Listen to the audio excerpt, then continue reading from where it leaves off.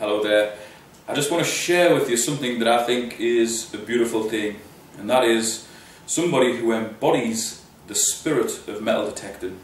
Now, a few weeks ago I got a message from somebody on Facebook called Jammy Naz, and he was wanting to show me some of the things that he'd found.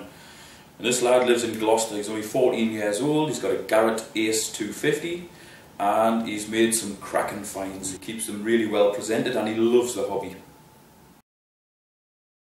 Here he is here. Now, at 14 years old I wasn't interested in metal detecting at all. Although my father did have a metal detector, he never used it, and I never used it really either.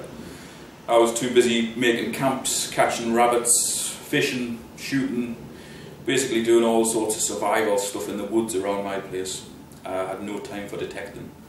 If I had had time for detecting, I could have made some great finds, because there has been some good stuff found around my place back in the day. Unfortunately, most of that stuff's gone and I'm just picking up the scraps. This lad has been finding some good stuff. These aren't just scraps. There's a lot of Roman coins,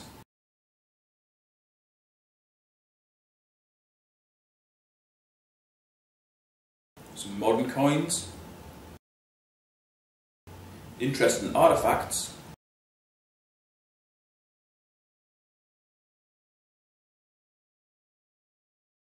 and this Victorian brooch, which is silver and it's inlaid with diamonds.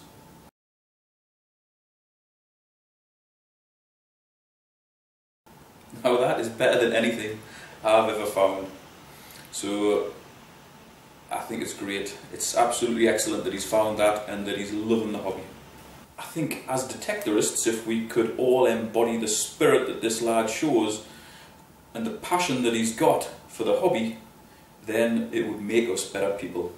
It's all too easy to get carried away with, I want to find hammered coins, I want to find this, I want to find silver, I've got to find gold. It's not a successful hunt if I don't find anything that glitters. It's not about that, it's just about getting outside, it's about enjoying yourself, and it's about being happy with whatever you find. So to everybody watching, but one lad in particular, I wish you all the best for 2014 and well beyond, and I hope that eventually you will find good stuff. I'm hoping that eventually I find something really good. It hasn't happened yet, but it will one day. Thanks for watching.